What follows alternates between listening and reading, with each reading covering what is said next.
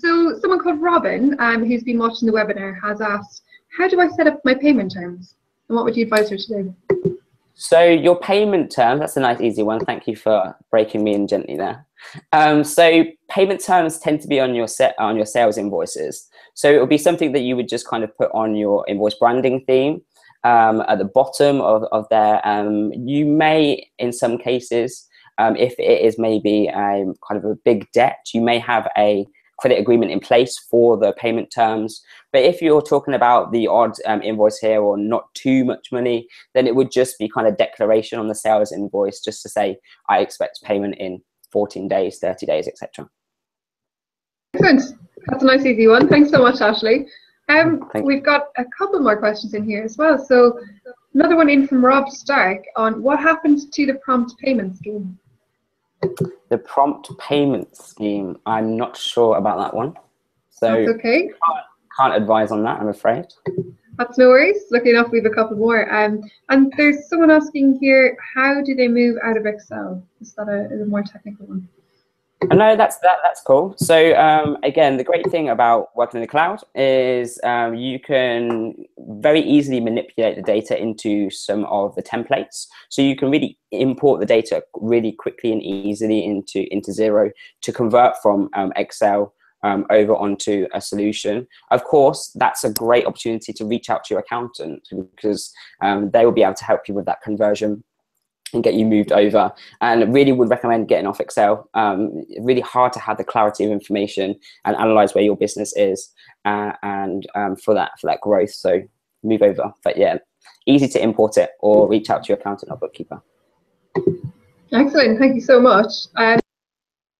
So we have a final question here actually as well, which kind of relates to finding an accountant or a bookkeeper. So someone is asking how to find an advisor or a mentor, or is that one for a separate conversation?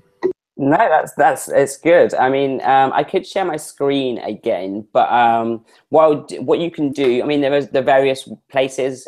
Google is a good start, but if you are using Xero, you do have on the Xero homepage at the top, you can go and find accountants and bookkeepers in your local area, and again, they're all on our partner program. They've all been approved, but yeah, so there are great areas to go and have a look at. But that's a good one to start, in my opinion, because use Xero.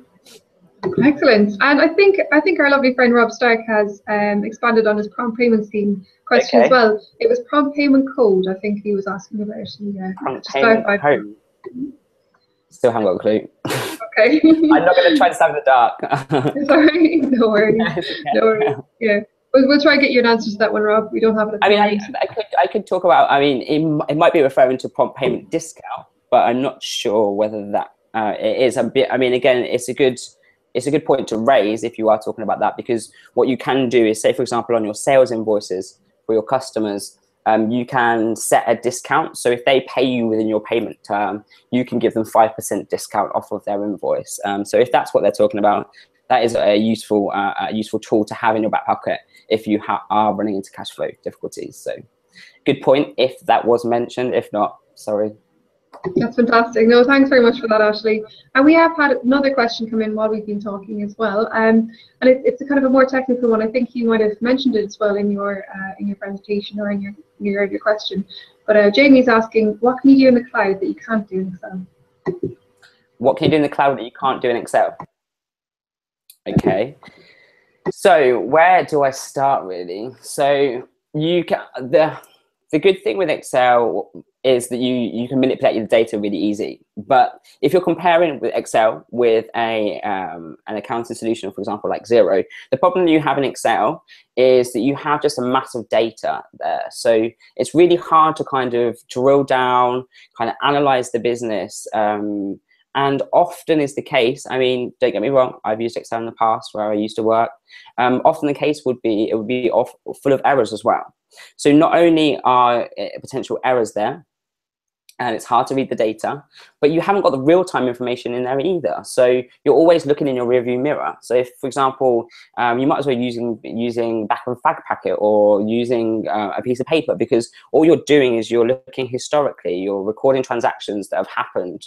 And by having the information into Xero in real time, again, you can't do that necessarily in Excel unless you're constantly looking at your bank statements all the time, literally glued to them.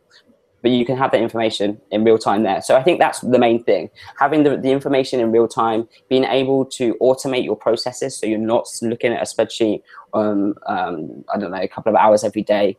You can save all of that time and use the real-time information to invest into your business and make it grow. Brilliant. Thanks very much for that answer, Ashley. And the last question, very last question of today, I promise, is do you back up the cloud? Okay, that's a really interesting one. It's often, when I first started working at Xero, it was a question that come up quite a lot because cloud was kind of this mysterious thing.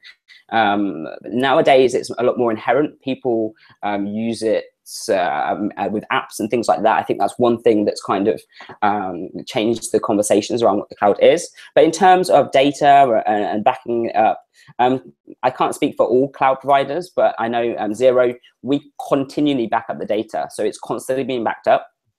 So it's all secure. The data is yours. And what we also have is we have a multi-location server base.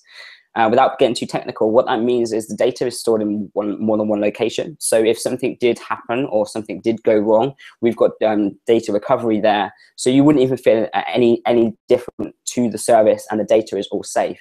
And again, if you do compare that to an Excel or a kind of a desktop solution, it's a hell of a lot more secure. You think about it, if you're running a business on a laptop or on a computer and it gets stolen and you drop it down the toilet, I'm not sure you would drop a laptop on the toilet though, but if you dropped it, then it would, or it got stolen, you wouldn't be able to replace that data if you didn't back it up. And even if you do back it up, occasionally that can also corrupt as well. So data is all there, you can access it 24/7. You've got your secure email and password there. Again, make sure you set a secure password and you don't share that around. Yeah, all safe and sound. That's fantastic. Thank you so much, Ashley. As I said, that was the last question. So unless there's anything else you'd like to add about your presentation or about any of the questions you received today, I think it's a wrap. No, I just thank everyone for taking the time to watch it this afternoon. Really appreciate your time, know how valuable it is, and hopefully you found it useful. Don't forget, you can go and find lots of information about running your small business on Xero.com, and you can go and have a look at the small business guides. Particularly, there is a cash flow small business guide there, lots of valuable information. So go and check that out.